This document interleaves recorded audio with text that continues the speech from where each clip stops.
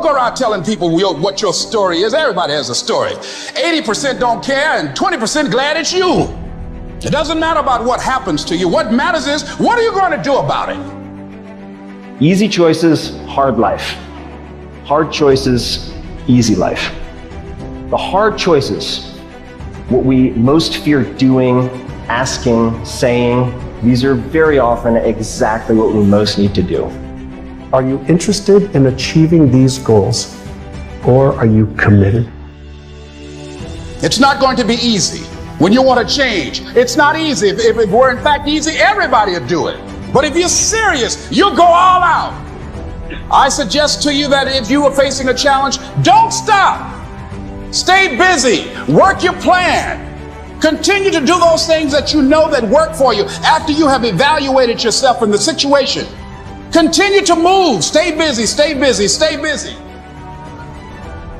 You will have good days and you'll have bad days, but you will always learn something more or something new, and you will learn more overall on bad days than good days.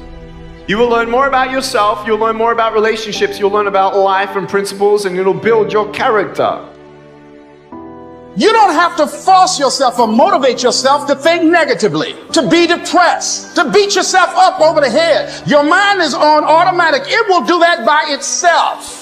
But if you want to begin to move into your own personal greatness, if you want to begin to really enjoy a happy, successful, healthy life, you've got to be willing to go against the tide. You've got to be willing to harness your will and say, in spite of this, I'm in control here. I'm not going to let this get me down. I'm not going to let this destroy me.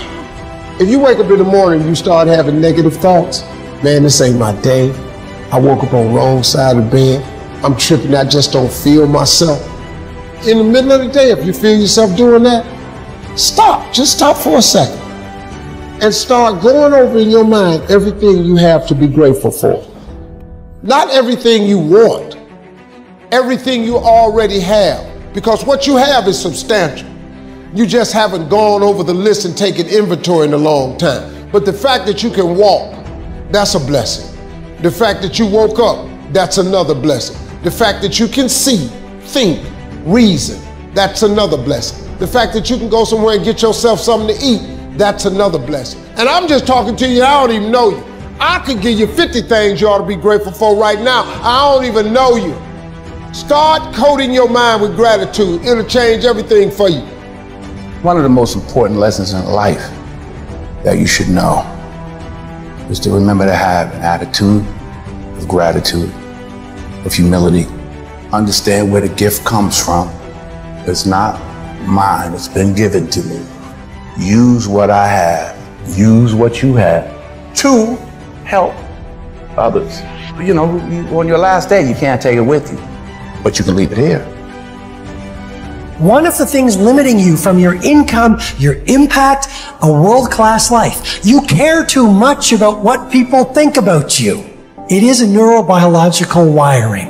It served us thousands of years ago. We wanted to fit into the crowd because if we left the crowd or our social network, we would die of starvation or we would be eaten by saber-toothed tigers. Now we're in the modern age and we are frightened. We are terrified. Our amygdala goes crazy. Cortisol, the fear hormone, starts to pulse through our system if we leave the crowd. Everyone has an opinion. Why let the opinions of other people deny you from a life that will make history?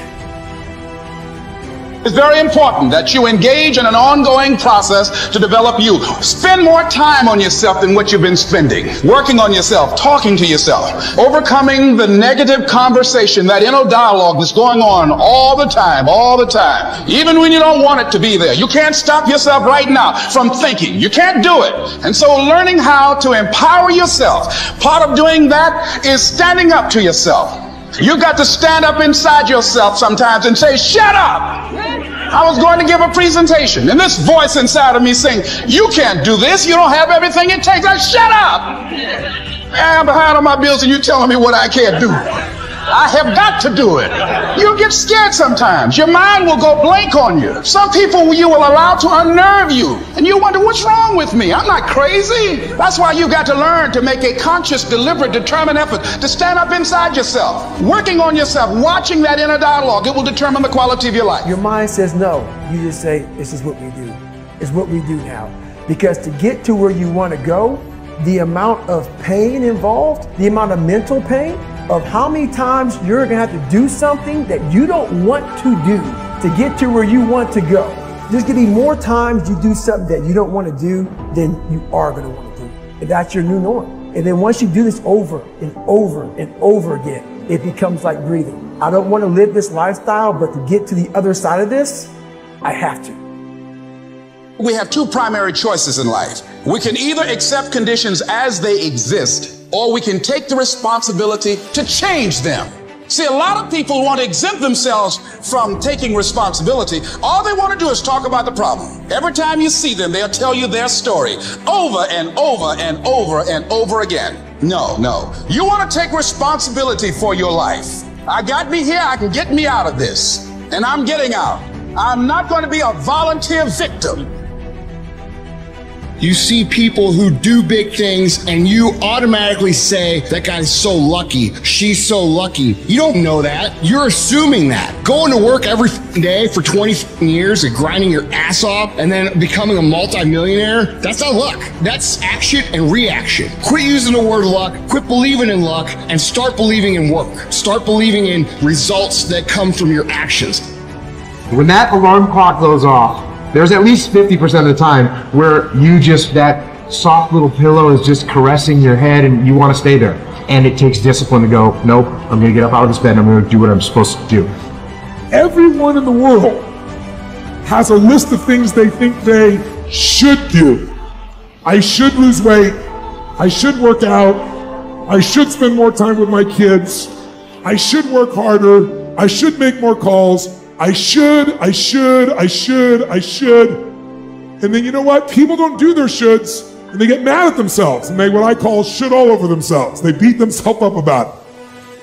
What changes people is when your should becomes a must. When suddenly the thing you said should happen has to happen.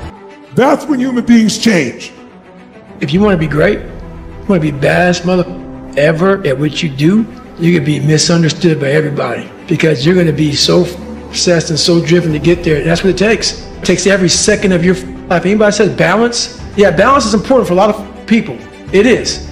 But if you want to go to that edge where people do not like you, don't understand you, question everything you do, you've arrived. When people don't understand you anymore, you're in that spot of obsession and drive. Here's the truth. This is the reality. Nobody's going to believe in you until you've already done it. Nobody's going to come and celebrate with you until you've already done it. The work is going to come before the belief, which means you're going to have to work for a long time by yourself with no applause, with no awards, with nobody telling you good job. And then once you start to build something and people start to see the momentum and they start to see the result and you start doing some things, then you're going to get a little belief. And then what's going to happen is you're going to believe. And then what's going to happen? You're going to go do a little bit more work and a little bit more work. The results are going to come more. More people are going to believe. Nobody fucking believes in you because you haven't done anything yet. That's the reality. When you quit, your mind says, we're done. So it doesn't expand. There's no expansion when you quit.